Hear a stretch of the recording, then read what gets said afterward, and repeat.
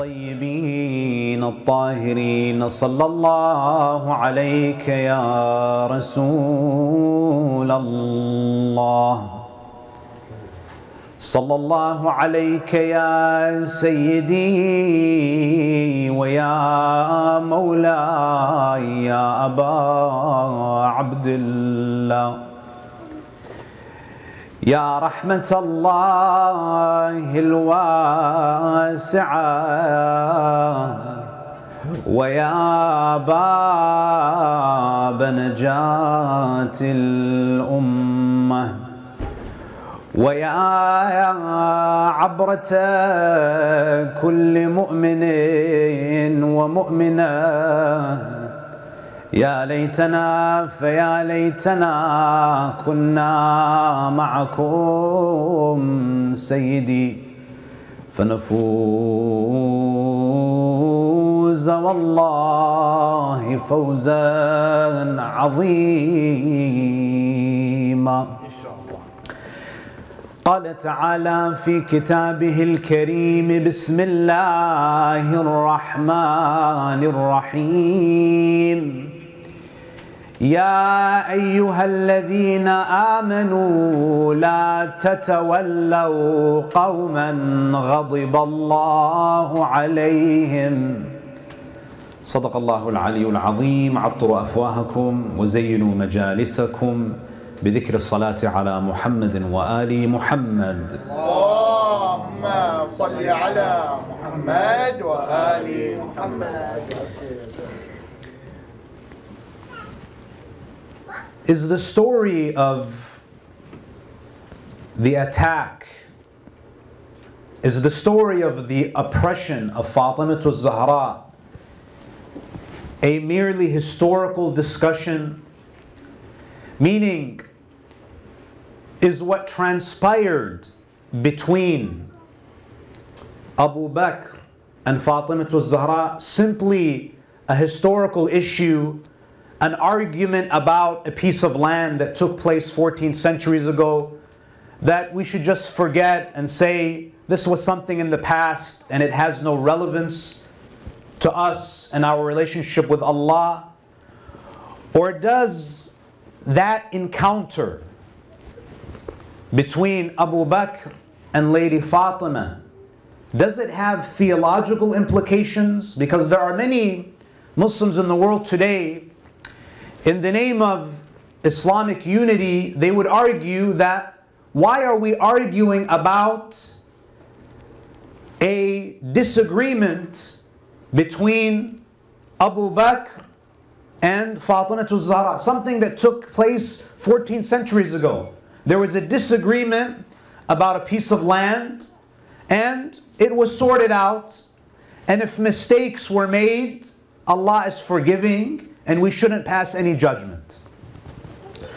Now, tonight in the limited time that I have, I want to demonstrate that the confrontation between Abu Bakr and Fatima Zahra alayhi salam has serious theological implications that are relevant for us today.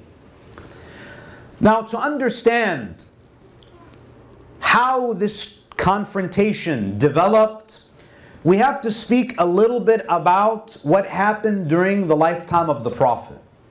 Meaning that this confrontation between Fatima Zahra and Abu Bakr, the seeds of this confrontation happened during the time of the Prophet.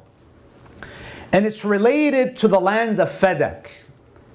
And in order to understand the nuances and the details of this confrontation, of this disagreement, we have to understand what Fadak is, what is the background story, in order to appreciate what exactly happened after the death of the Prophet.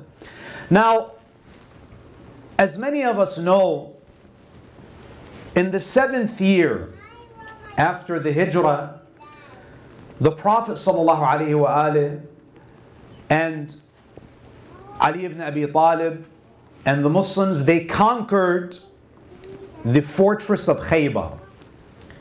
And the fortress of Khaybar was essentially conquered by none other than the commander of the faithful, Imam Ali ibn Abi Talib. And Khaybar was the most important fortress. It was the most important Jewish settlement in Medina. Now, when Khaybar fell, when it was conquered by the Muslims, news spread that Muhammad and his companions, they have captured Khaybar. And this frightened the Jews in the surrounding areas, because they thought to themselves that if the Prophet was able to take over Khaybar, then we're next. They heard that Amir al-Mu'mineen killed their most famous warrior. So they received news that Khaybar had been conquered. So they were anticipating that they were next. So Fadak is a settlement that is near Khaybar. It's a village that is near Khaybar. And it was controlled by these Jews. So the Jews of Khaybar, of Fadak, they basically surrendered the orchards of Fadak to the Prophet as a truce, meaning that do not attack us for conspiring against you. Simply take the land of Fadak as a settlement, as a truce. Now, one important thing to keep in mind is that Khaybar was conquered through battle. And in Islamic law, whatever is conquered by the Muslim forces, the spoils of war are divided amongst the fighters. 1/5 belongs to the Prophet, and 4/5 is distributed among those who fought. However, Fadak was not captured through military conflict. Fadak was surrendered without any battle. It was surrendered to the Prophet without any fighting. And anything that is surrendered to the Prophet without any military activity, without fighting, becomes the sole property of the Prophet. Now, what's important to keep in mind is, and Allah subhanahu wa ta'ala actually speaks about this in the Quran, in Surah 59, ayah number 6, Allah speaks about those territories that are captured without any fighting. Allah says they belong to the Prophet. Allah says, وَمَا أَفَاءَ اللَّهُ عَلَىٰ رَسُولِهِ مِنْهُمْ فَمَا أَوْجَفْتُمْ عَلَيْهِ مِنْ خَيْلٍ وَلَا رِكَابٍ وَلَكِنَّ اللَّهَ يُسَلِّطُ رُسُلَهُ عَلَىٰ مَنْ يَشَاءُ. Allah says, as for what Allah has given in spoils from them, from the Jews of Fadak, to the messenger, you spurred neither horse nor camel for it. Meaning, Allah is saying that since the Muslims did not fight to capture Fadak, it was surrendered without fighting, it belongs to the Prophet. It is the sole property of the Prophet. And then Allah explains why He does this. Allah says, because I want to give authority to my messengers above the people. And one way that Allah gives authority is that Allah gives financial strength to His prophets, to the messengers. So now, Khaybar is conquered by the Muslims and the spoils are distributed because there was a battle. Fadak is not divided amongst them. It belongs solely to the Prophet. So the Prophet does with it whatever he wishes. So now Fadak is in the possession of the Prophet. And this is where you see that Surah 17, verse number 26 is revealed. And by the way, Fadak, we have riwayat from the Ahlul Bayt that speak about the revenue that Fadak used to generate. You know, we're not talking about an orchard that used to just yield a few fruits and it was just... We have narrations that say that the annual revenue of Fadak was 25,000 dinars, 25,000 gold coins. And other narrations say that it generates 250,000 dinars. And the reason why we have this difference in numbers is because it was in the possession of Lady Fatima for 4 years. And it could be that in the first year it generated a little bit, and then after it was developed, it started to generate more. You know, to give you a sense of how much revenue Fadak generated, suffice to mention that after Fatima Zahra delivered her Fadak sermon, Abu Bakr was about to sign over the papers and basically return it to Lady Fatima. And this is where Umar ibn al-Khattab, what does he say? How are we going to fund the army? Which means what? The amount of revenue that Fadak was generating is enough to fund a military budget.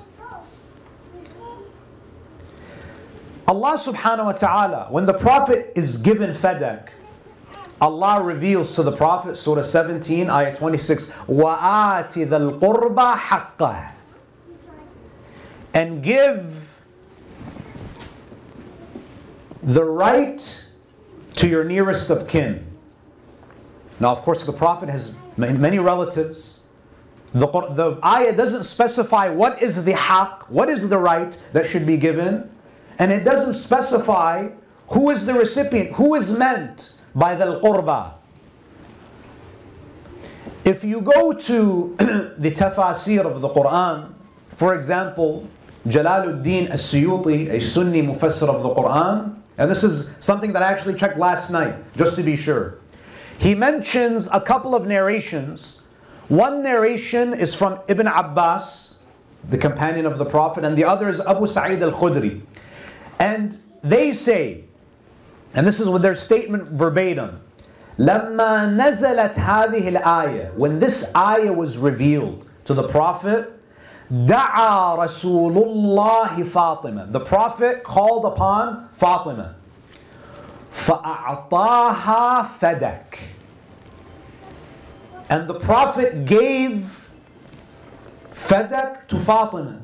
And it was Jibreel who explained the meaning of this verse to the Prophet, saying that the qurba is Fatima and the haqq is Fadak. Now why? Why is the Prophet giving Fadak to Fatima alayhi salam? There are two reasons that we can mention. Number one, this is the Prophet's way of paying back Khadija for all the money she spent to propagate Islam.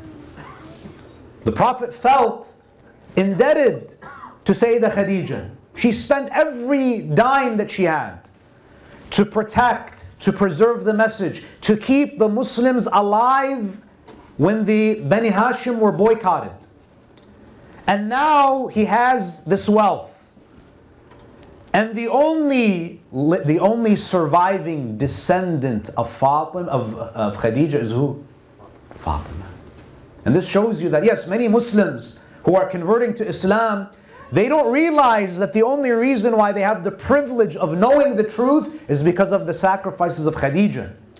So many Muslims may have forgotten about the contributions of Khadija, but Allah did not forget. Allah wants it to be known that this woman is to be honored. So Fadak is not, in reality, it's not the inheritance of Fatima alayhi salam. It was actually owned by her during the life of the Prophet. It's not that Fadak was owned by Rasulullah and then he wrote a wasiyah and he said, after I die, transfer ownership of Fadak to Fatima. There's a very beautiful narration where Amir al-Mu'mineen salawatullahi alayhi, Allahumma salli ala. You know, before I mention the narration, it's worth mentioning here that when Fatima Zahra took control of Fadak, she owned it for 4 years. After the death of the Prophet, we know that Saqifa took place.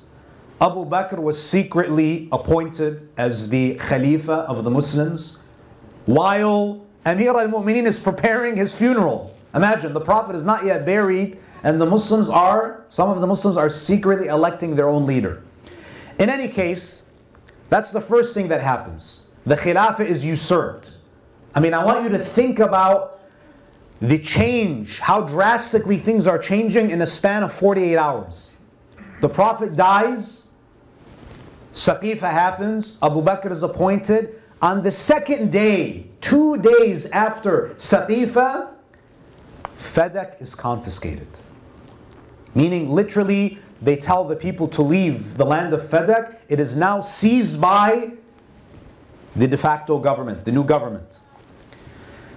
Now, what is the argument that is being made? The argument that Abu Bakr makes is, I heard the Prophet say, نحن معاشر الأنبياء لا نورث. So there are two problems here.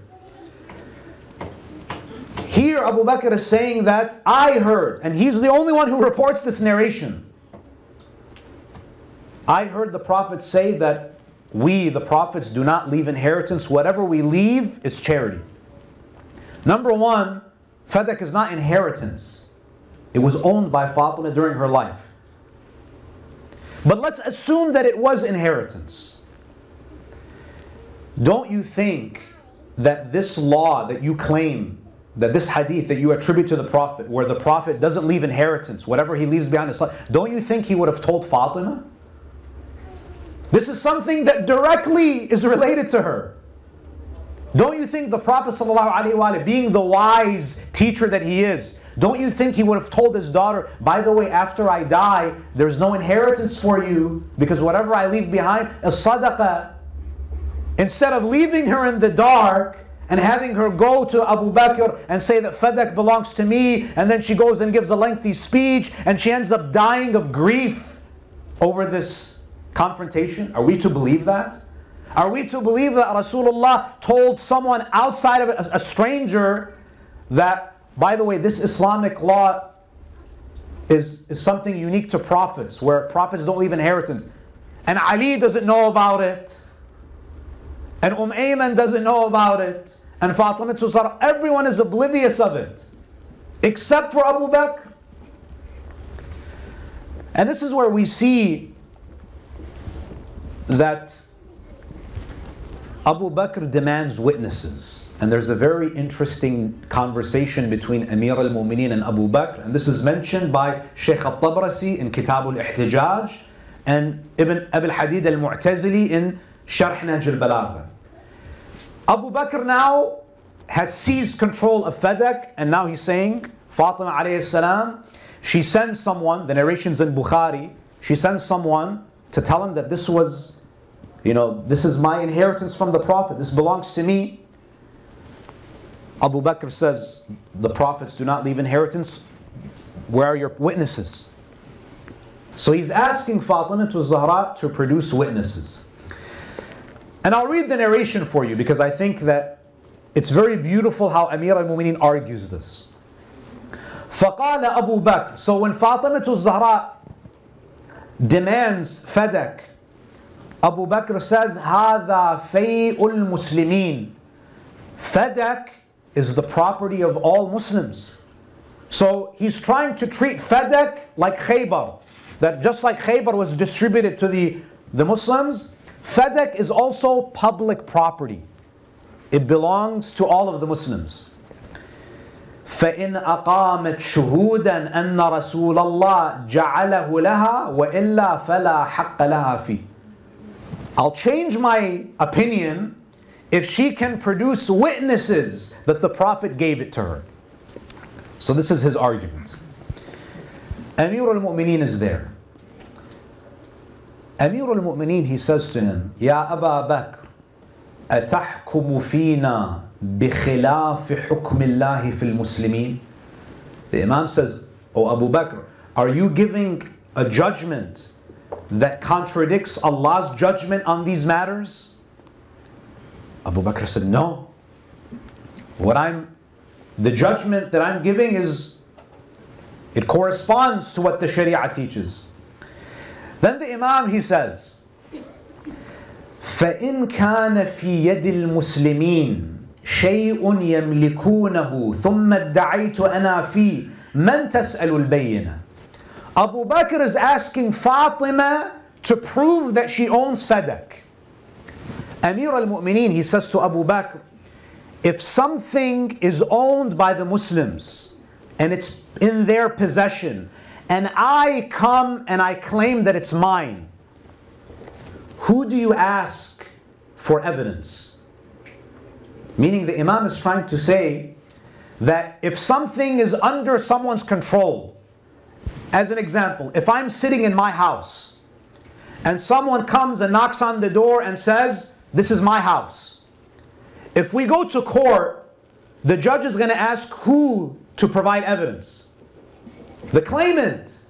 Because possession is 9/10 of the law. The assumption is if something is under your control, under your possession, you own it. If someone wants to challenge that, they have to provide evidence. So Amir al-Mu'mineen, he's saying to Abu Bakr, if something is owned by Muslims and I come and it's under their control and I come and I claim that it's mine, who are you going to ask for bayinah? Who are you going to ask for witnesses? Abu Bakr says, إِيَّاكَ أَسْأَلُ الْبَيِّنَةِ. I'll ask you for evidence because it's in their possession and now you're claiming that it's yours. And then Amir al-Mu'mineen, he says, فَمَا بَالُ فَاطِمَةَ سَأَلْتَهَا الْبَيِّنَةَ عَلَى مَا فِي يَدِهَا وَقَدْ مَلَكَتْهُ فِي حَيَاةِ رَسُولِ اللَّهِ وَبَعْدَ. Then why are you asking Fatima for witnesses that she owns Fadak? She owned it during the lifetime of the Prophet. You seized it. You dismissed, you fired the workers that were working on the land of Fadak. So it was in her possession. So you have to prove that it is Fay'ul Muslimin. Because Fadak was in her possession. And possession is 9/10 of the law, as we say.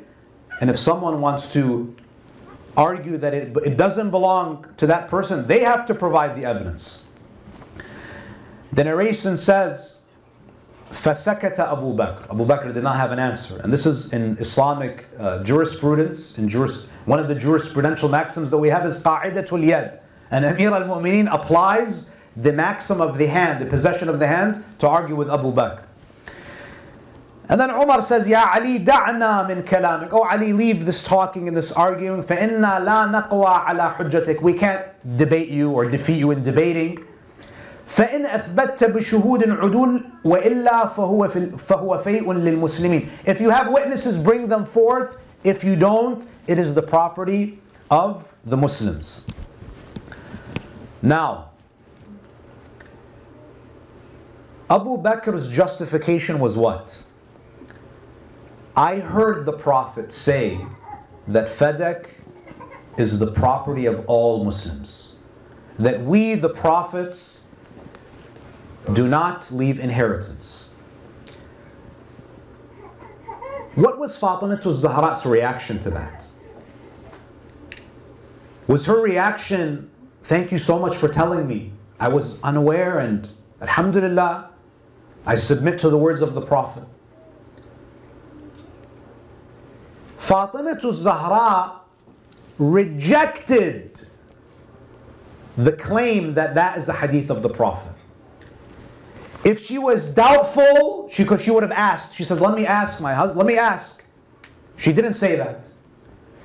Fatima Zahra, the fact that the narration in Bukhari says, when Abu Bakr refused to give Fadak back, even after she produces Amir al-Mu'mineen as a witness, Hassan and Hussein, Ayman, the foster mother of the Prophet, who the Prophet said is one of the women of paradise, even Abu Bakr's own wife, Asma, she testified that that Fadak was given to Fatima during the life of the Prophet. But since Asma was previously married to Ja'far al-Tayyar, he rejected the testimony of his own wife and saying that you're just trying to testify for something that will benefit Bani Hashim. You're biased, basically. So when Abu Bakr denies fadak. Despite the issue of qa'idatul yad, despite the fact that she's produced witnesses, the narration in Bukhari says, فَغَضِبَتْ فَاطِمَةُ بِنْتُ مُحَمَّدٍ. اللهم صل على محمد. فَهَجَرَتْ أَبَا بَكْرٍ. She became angry. We're not talking about the anger of just some random person. The one who the Prophet describes as Sayyidat Nisa al-Alameen. If it was true that the Prophet said, نَحْنُ مَعَاشِرَ الْأَنْبِيَاء لَا نُوَرِّث, would it make sense for her to be Sayyidat Nisa al-Alameen and reject the hadith of the Prophet? If Abu Bakr was a truthful person, a mu'min is not going to be suspicious of another mu'min. But Fatima Zahra became angry, and her anger is evidence that she rejected that hadith. The implication is what? This is a lie that you are attributing to the Prophet. She becomes angry and she doesn't speak to him for the rest of her life.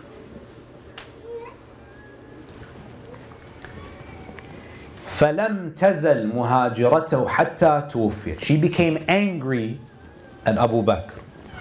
Now oftentimes when we speak about Fatimiya, sometimes we try to prove the details of what transpired.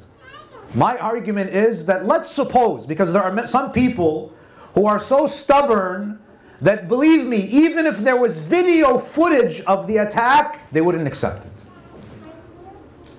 But what is undeniable is that Fatima Zahra was angry at Abu Bakr and she refused to speak to him until the day that she died. And not only that, the narration says, فَلَمَّا تُوفِّيَتْ, and this narration is also in Bukhari, when she died, دَفَنَهَا زَوْجُهَا عَلِيٌّ لَيْلًا. She was angry at Abu Bakr. She did not speak to him until the day that she died. Does a mu'min hold a grudge against another mu'min like that? How is she Sayyidat Nisa al-Alameen, but she holds this grudge for the rest of her life? Fatima Zahra is not just a woman who's going to hold a grudge. She is the daughter of the Prophet. She is Sayyidat Nisa al-Alameen. She's angry with him. She doesn't speak to him until the day that she dies. Ali ibn Abi Talib buries her at night. And the riwayah in Bukhari says, وَلَمْ يُؤْذِنْ بِهَا أَبِي بَكْرٍ.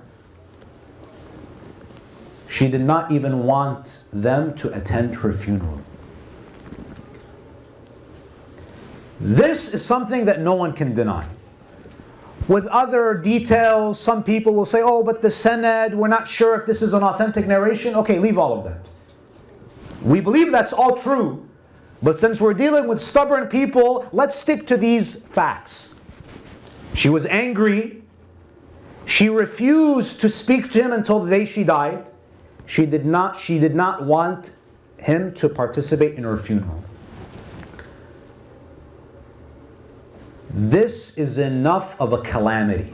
Meaning, we have the famous narration where the Prophet ﷺ, and there are different versions of this hadith, where the Prophet, when he speaks about Fatima alayhi salam, he says, يَرْضَ اللَّهُ لِرِضَاهَا وَيَغْضَبْ لِغَضَبِهَا.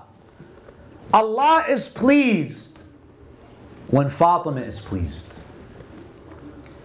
And Allah is angry when Fatima is angry. And this hadith, even a staunch critic of hadith, like al-Dhahabi, a Sunni hadith scholar, who has one of the most stringent criterions for authenticating the hadith, he says this hadith is sahih. It's correct. It's authentic. So, if this hadith is telling us, and the Prophet says, Fatima bav'atun minni man aghdabaha aghdabani, so Fatima is angry. Let's do some basic math here. right? Fatima is angry at Abu Bakr. The hadith tells us that the Prophet becomes angry when Fatima is angry. So what does that mean? Angering Fatima angers the Prophet. And we have other hadith where angering Fatima angers Allah. If you remember in the beginning of my lecture, what did I say? Some people want to treat this confrontation as a historical issue. It happened 14 centuries ago and let's move on. But I also began this majlis with a verse of the Quran. And this is where the theological implication can be seen. Allah, what does He say in Surah Al-Mumtahina, Surah 60, ayah number 13? Ya ayyuhalladhina amanu, O you who believe, la tatawallaw qawman ghadiba Allahu alayhim. O you who believe, do not take as guardians, as awliya, as leaders, as friends, people whom Allah is angry with. And this is what it all boils down to. The Quran says, do not take as your wali, your guide, someone that you obey, someone that you love, people who have angered Allah. Angering Fatima is to anger Allah. So this incident has important theological implications. How can the one who has incurred the wrath of God be the Khalifa of the Muslims? How can you take your deen from someone who has incurred the wrath of Allah? Others may find justifications, but there is a verse in the Quran that says, Ya ayyuha alladhina amanu, la tatawallaw qawman ghadib Allahu alayhim. Allah in Surah Al-Ahzab, Surah 33, verse 57, what does Allah say? Inna alladhina yu'dhuna an-nabi, Allah subhanahu wa ta'ala says, وَالَّذِينَ إن الله وملائكته يصلون على النبي يا أيها الذين آمنوا صلوا عليه وسلموا تسليما. And the next verse, what does Allah say? اللهم صل على محمد وآله. إن الذين يؤذون الله ورسوله إن الذين يؤذون الله ورسوله لعنهم الله في الدنيا والآخرة وأعد لهم عذابا مهينا. This incident is about who we take our Islam from. It's about who our leaders are after the Prophet. The Quran says, do not take as awliya those who have angered Allah. We have clear evidence that Abu Bakr and Umar angered Fatima. That's not something that can be taken lightly. And another issue is, we also have another hadith, and there are different versions of this hadith that says, "Man mata wa lam ya'rif imam zamane mata mitatan jahiliyyah." Whoever dies without knowing the imam of their time, or whoever dies without having paid allegiance to the Khalifa of the time, they die a death of jahiliyyah. Question, and no one can answer this question. We know for certain that Fatima to Zahra did not give bay'ah to Abu Bakr. We know that for certain. Would any Muslim today dare say that Fatima died mitatan jahiliyyah? Because if you argue that Abu Bakr is the rightful Khalifa of the time, the conclusion is what? Fatima did not give him allegiance. She was angry at him. She died angry at him. She refused to allow him to attend her funeral. She did not give allegiance. The conclusion is what? That if that's going to be your argument, that means she died a death of jahiliyyah, wal-'iyadhu billah. And we know that she didn't, because she is Sayyidat Nisa al-Alameen. So what is the only alternative? Maybe the rightful successor of the Prophet is not who you think it is. In these nights, we only have a few minutes left. But I want to take all of you to that dark night when Amir al-Mu'mineen, salawatullahi alayhi, buried the daughter of the Prophet. Imagine Amir al-Mu'mineen, salawatullahi alayhi,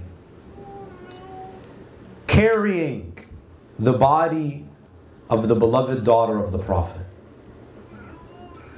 Amir al-Mu'mineen had just finished burying Rasulullah sallallahu alayhi wa. And now he is losing the most dear person to him. The Imam alayhi salam, his heart is already bleeding over the loss of Rasulullah. And now he has to farewell the only person that he would confide in. The one who was his spiritual equal. The one who he used to seek refuge with. The daughter of the Prophet. Whenever he would look at her, he would remember Rasulullah sallallahu alayhi wa alayhi. And this is where you see, after Amir al-Mu'mineen buries Fatima alayhi salam at an undisclosed location in the middle of the night, he goes to the grave of the Prophet and he complains. I want you to feel the pain of Amir al-Mu'mineen alayhi salam on this night. He addresses Rasulullah and he says, Assalamu alayka ya Rasulallah وعلى ابنتك النازلة بجوارك والسريعة اللحاق بك.